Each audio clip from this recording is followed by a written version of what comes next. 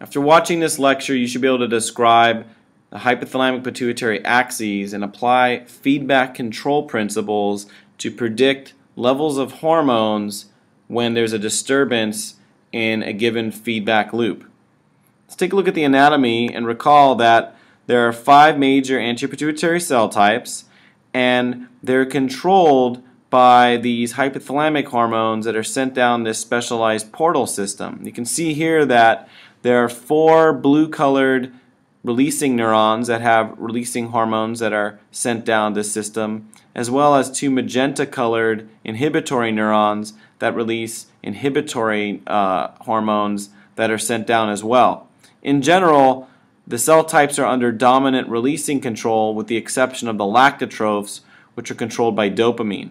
If we go and look at specifically those cell types, you can see they're listed here, and here are the blue releasing hormones and the 2 inhibitory hormones, and you can see with the exception of the lactotrophs, the dominant control is through these releasing hormones and end in RH.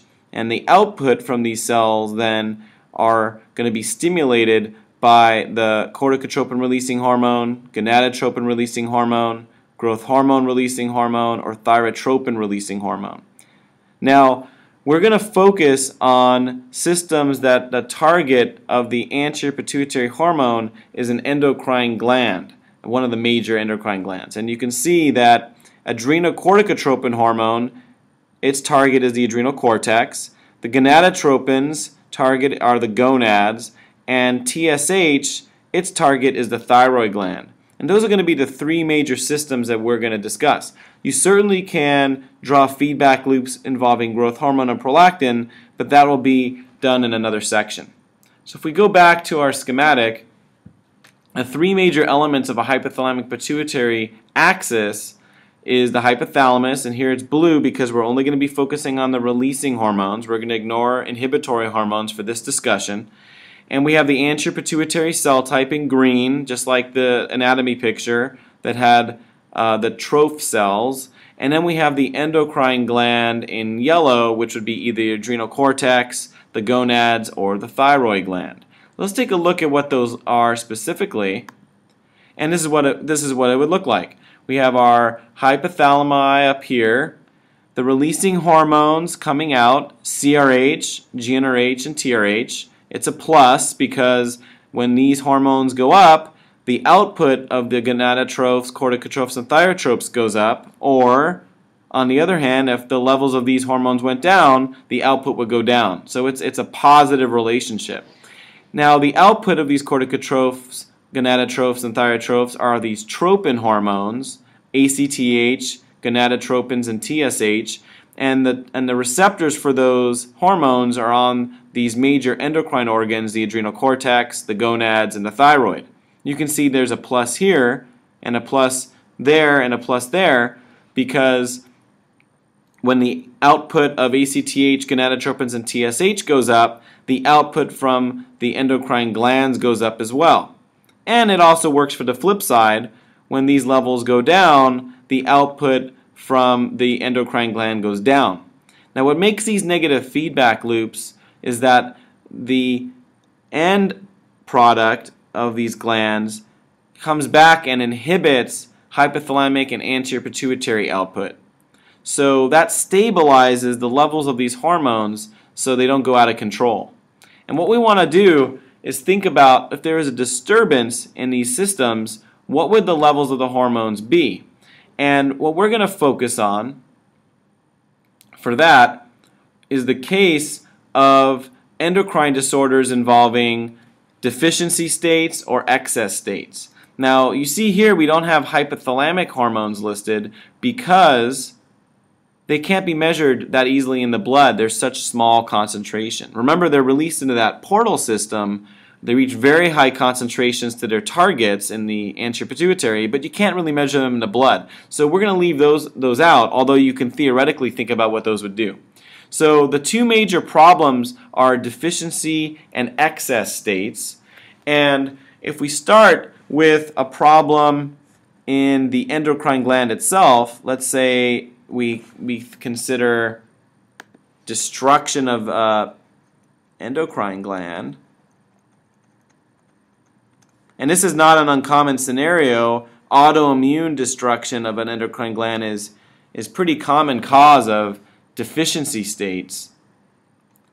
What we'd want to do is we'd want to start with where the problem is. So if we go back to our situation here, if any of these organs are damaged, the output from them is going to go down. That would be the first place you'd want to start. But because of lack of negative feedback, the anterior pituitary hormones would be going up, and despite the levels of those being high, the output from these cells would be still low because the problem is that they were destroyed in the first place, they were damaged in the first place.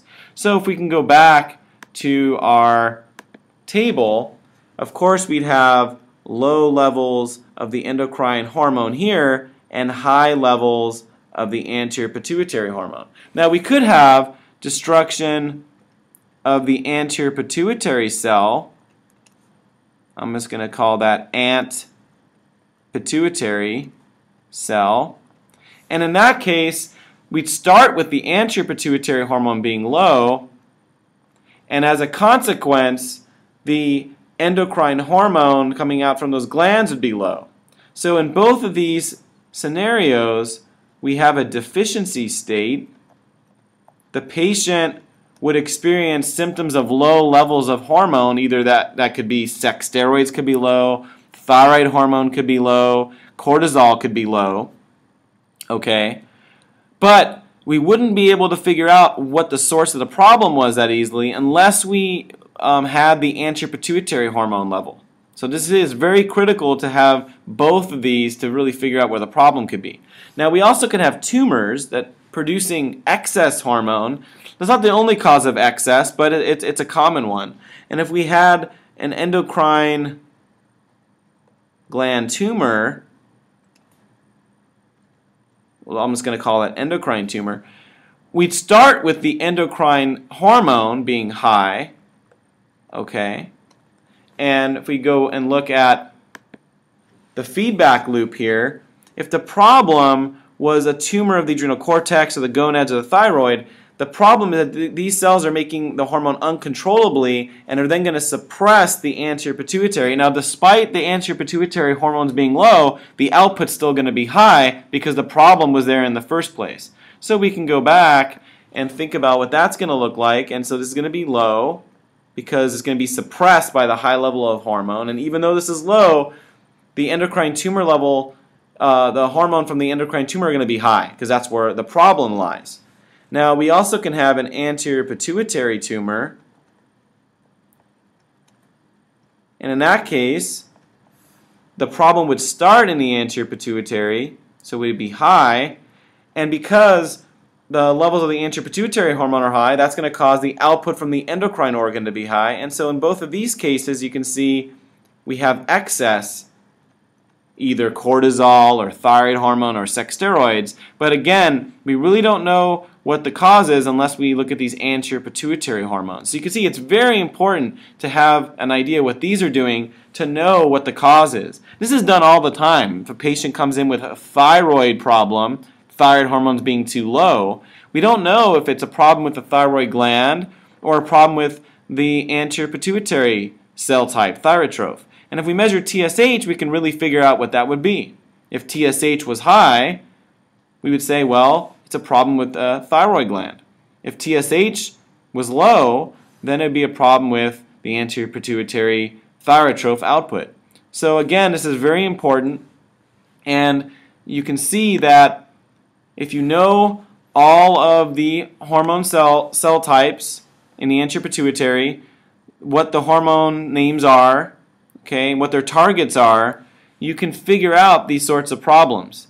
So it's very important to consider these feedback loops when thinking about a disturbance in a hypothalamic pituitary axis. So now that we've completed this discussion, you should be able to predict changes in hormone levels if you're given a new feedback loop, and certainly one of these three that we've gone over, including the corticotrophs, gonadotrophs, and thyrotrophs. And I encourage you to think about what would the feedback loop look like for the control of prolactin or even growth hormone. It's a very similar concept, it's some of the arrows and signs are a little different. And that concludes this lecture on hypothalamic pituitary axes and feedback control.